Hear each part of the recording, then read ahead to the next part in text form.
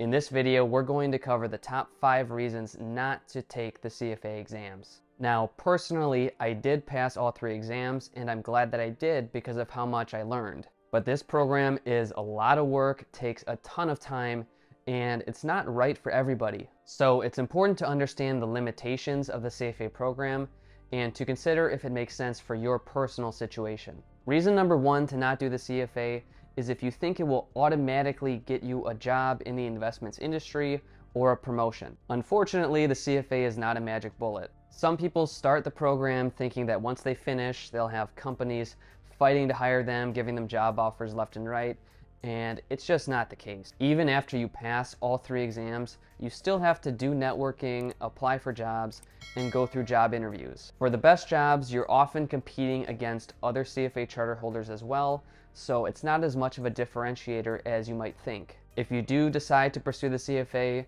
do not wait until the end of level 3 to start thinking about your next career move. I've seen people network their way into the industry first, and then use the CFA later to move up over time. Also, remember to keep developing your real-life finance skills like financial modeling, learning how to put together an investment recommendation, and polishing your communication skills. These can be even more important than the CFA for actually getting a job. If you're hoping to get a promotion at your current company from taking the CFA, make sure you have that conversation with your manager sooner than later so you both are on the same page. The CFA will definitely make your resume stronger, but it's not a golden ticket, it's not automatic. Reason number 2 is if you're not genuinely interested in the financial markets and investing.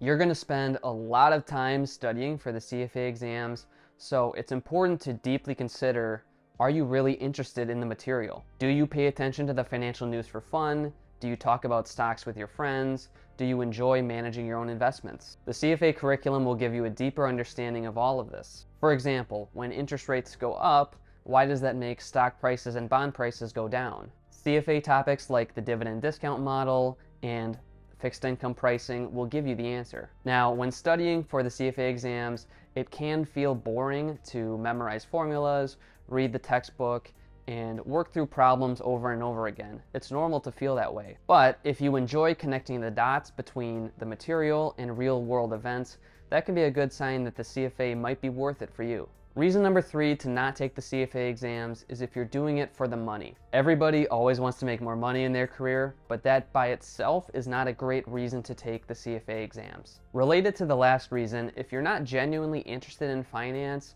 studying for these exams will probably feel like torture, and you won't enjoy the job you end up getting with this credential anyway. Even if it pays a lot of money, you won't be happy. There are many careers out there that make a lot of money, like lawyer, doctor, software engineer, the list goes on and on. So before you get too deep into the CFA program, make sure you're not doing it just for the money. Reason number 4 is if you're not a self-learner. The CFA is a self-study program, and not only do you have to teach yourself the material, you also have to keep yourself disciplined and on track to finish all the material in time before the exam. In school, teachers feed you the information. You're told exactly what to learn, when to learn it, and what assignments to do. The CFA curriculum is more self-taught.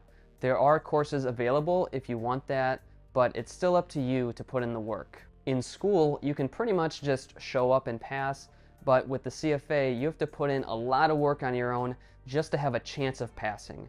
Pass rates are pretty low. To pass the CFA exams, you have to be self-aware and identify your weak points and force yourself to do extra practice in those areas. And it can be really discouraging to not understand a topic, to get stuck, or to fail an exam. It takes a special kind of self-confidence and self-motivation to keep going and finish the program. Reason number 5 to not do the CFA is if you're going to complain or make excuses about how difficult it is. Everybody who signs up for level 1 should know that on average it takes years and 1,000 hours of studying to finish the program. If you sign up for the CFA program, it's important to accept that reality and tackle the challenge head on. Complaining only makes it worse for you and the people around you.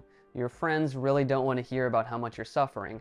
Anytime you spend complaining or making excuses is time you could be using to study and learn the material. So it's important to go into this program with a clear idea of how much time it takes and how difficult it is. If you are passionate about finance and investing and you're willing to sacrifice the time and effort it takes to pass the exams, then the CFA is probably a great investment for you. Remember to click the like button below and subscribe to the channel for more videos. See you next time.